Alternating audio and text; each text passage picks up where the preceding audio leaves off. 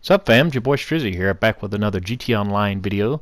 Today we're going to be focusing on how to get rid of El Rubio in the Cayo Perico heist. If you guys didn't know, this event week is really good. I think it's like 50% more on the loot. As you can see right there, I'm at 1.9 million. But I'm going to show you an easy, quick way to get rid of this guy. I don't know if you actually kill him or scare him, so I just said get rid of him because I don't want to mislead y'all.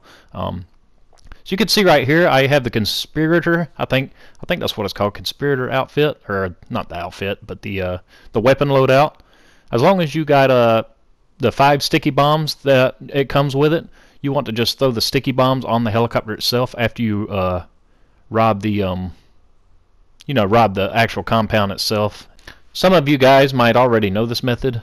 You could also take him out with like the explosive rounds in the sniper rifle and homing launcher, stuff like that. But this way he doesn't chase you and you don't get spotted. So if you guys know, if you do it silently, nobody will see you but him if he rides over the top of you. So this is basically the best way to get rid of him. That way you don't get spotted.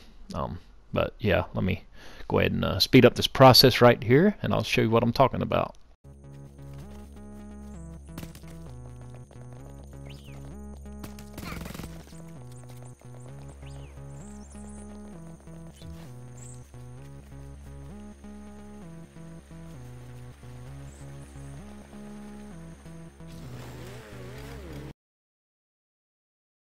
As you can see down at the left bottom of the map on the on the actual map itself. See that helicopter blip? It just popped up, but as soon as he pops up, make sure you just spam that left D-pad. Just spam it as much as you can, and you'll hear explosions in the background.